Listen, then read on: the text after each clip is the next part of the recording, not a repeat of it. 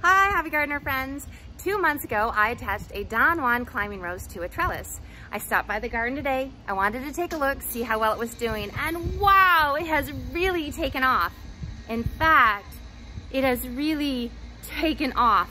It is growing in every which way, all different directions. Wow. There are 3 very important steps that need to be followed when attaching a climbing rose to a trellis. And I realize now that I skipped step number 2. I didn't realize how important it was to do at the time that I planted the rose. So now I have a little bit of a mess on my hands. It's nothing that can't be corrected, but I wanted to help you avoid having the same problem that I have. So I've created a video, and in today's video, we're going to quickly talk about why we attach a climbing rose to a trellis the way that we do.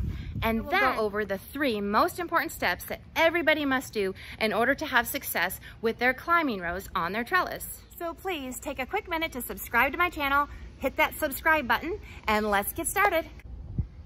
In addition to making our patio look beautiful, the purpose of this climbing rose is to fill in this trellis so that we can have some privacy from the neighbors.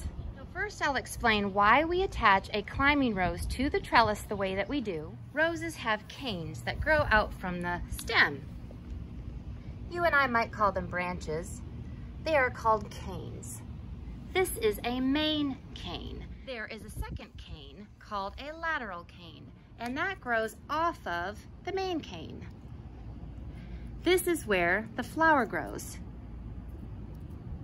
We definitely want to have lots of lateral canes because then we'll have lots of flowers. So in order to get as many lateral canes as we can, we need to attach our main cane horizontally. So now you know why we attach the main cane to the trellis horizontally, because we want to get the most laterals as we can. Next, how are we going to do that? Now we need to choose 3 or 4 healthy main canes to attach to our trellis. So I'm going to prune away everything that doesn't look good and healthy, and then we're going to attach just those 3 or 4 to the trellis. I took all of my main canes down from the trellis so that I could start over.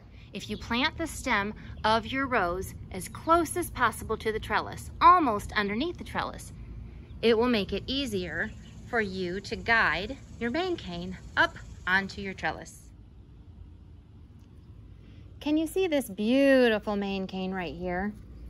We're going to attach that to the trellis. These 3 main canes are growing away from the trellis and out into the yard. So we're going to remove this one, and this one. It's best to do it now while the plant is young, and that way all of the plant's energy can go into this main cane, making our trellis beautiful.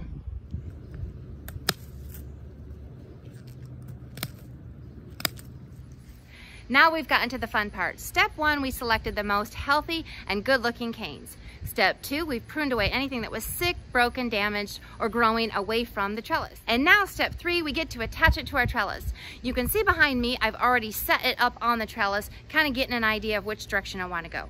And I went ahead and attached each of those main canes to the trellis with a plan in mind. And as my main canes grow, I'm going to zigzag them back and forth up the trellis until they all fill in and reach the top. Another important thing to note is that it's going to take a good 3 years before your climbing rose actually blooms to its fullest.